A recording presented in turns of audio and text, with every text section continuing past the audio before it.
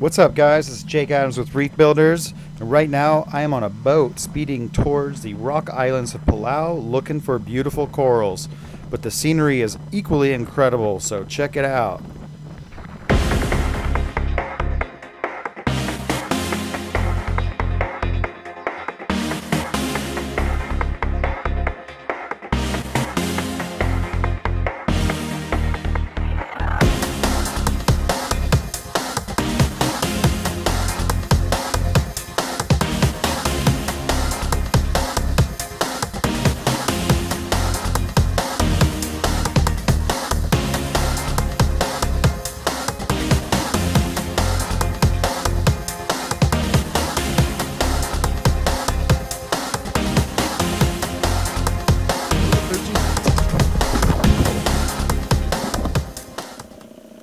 Boy, does it feel good to finally get into the water after traveling such a long way to see the corals of Palau.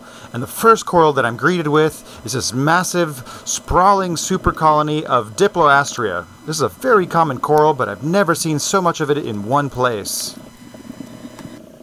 The water in this spot is a little bit green and a little bit cloudy, but this is to be expected from a semi-enclosed coral lagoon that is surrounded by sheer cliff walls with lush rainforest growing right up to the edge. This is a truly magical place, and it's as beautiful topside as it is underwater. As I pass the narrow opening into the coral lagoon, my eyes dart back and forth looking at all the diversity of corals. This is a lagoon environment, so this is a home for very peculiar corals, and it doesn't take long for my eyes to be drawn to a coral that I have not seen in the wild before.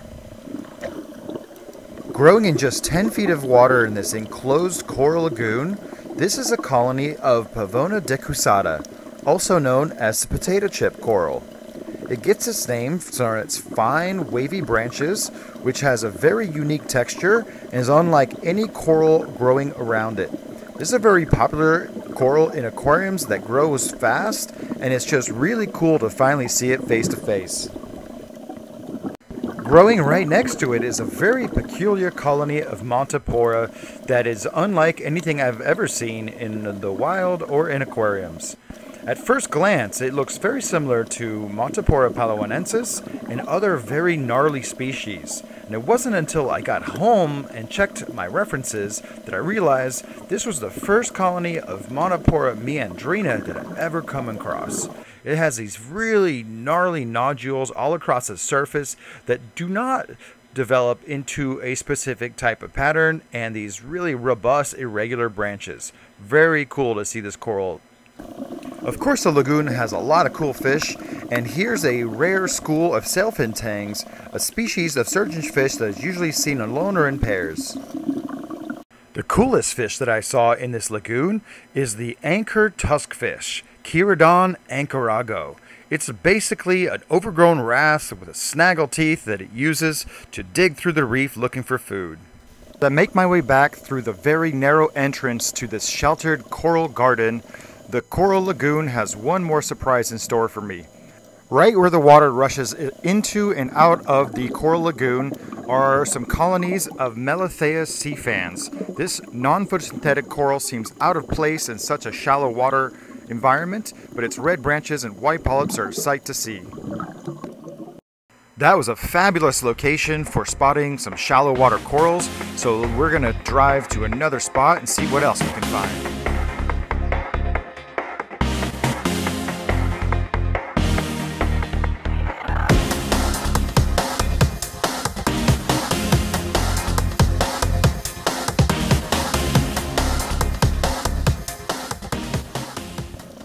This location is very different from the previous one. It is located much closer to the open ocean with clean, clear water that washes over this reef on a regular basis. This particular reef environment is dominated by small polyp stony corals, in particular Montipora. There are fields of Montipora capricornis everywhere, and in between them and in other regions, there's a huge diversity of Montipora, from plating to branching types, encrusting, and everything in between. The colors of the corals are somewhat washed out in the plain white sunlight, with most species appearing a muted gray or brown. But closer inspection reveals a lot of color if you know how to look. There are purple species of parietes, colored polyps, but really this is a collage of shapes and textures. It's fascinating to see how the plating and encrusting corals and the branching Montipora all compete for space with each other, and some species are even plating and branching in the same colony.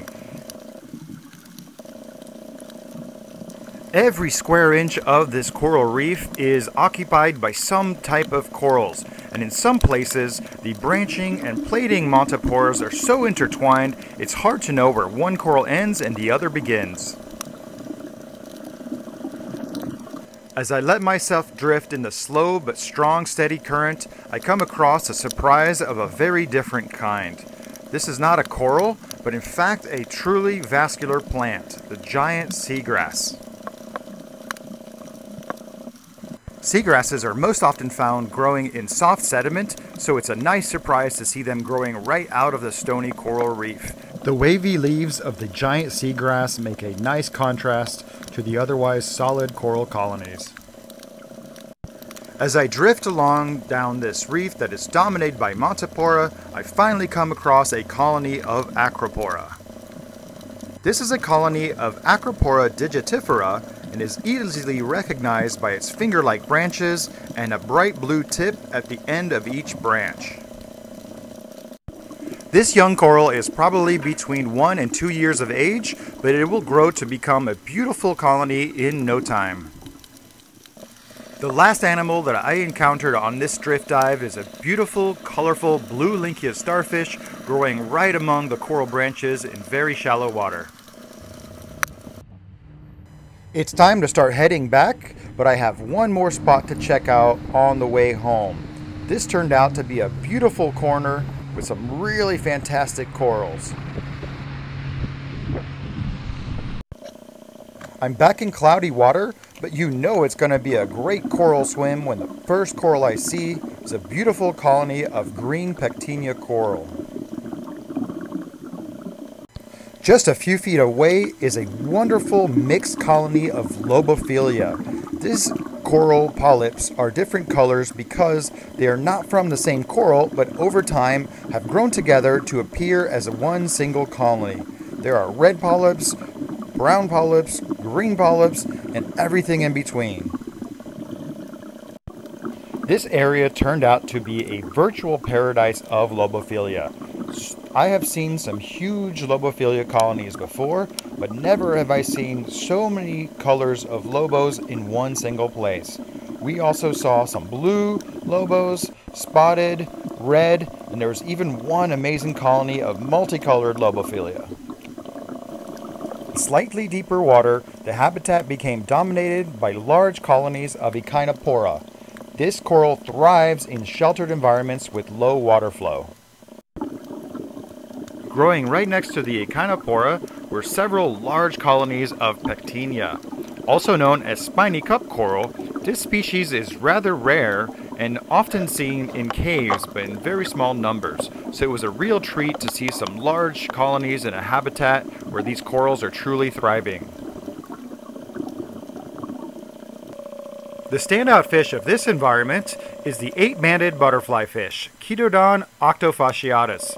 What's unique about these two is that they are the special yellow color form that is only found in green water and coastal environments. What you're looking at is not an anemone, but a very fleshy species of large polyp stony coral. The long tentacle plate coral, Heliofungia actiniformis, has a name that means it's literally shaped like an anemone. The abundant and copious long tentacles can be home to shrimp and fish and all kinds of critters, but generally it takes a much larger coral to harbor these, and these particular long tentacle plate corals did not have any. We tend to think of moon and favid corals as coming from high environments, but this colony was right at home in this low-flow sheltered reef system.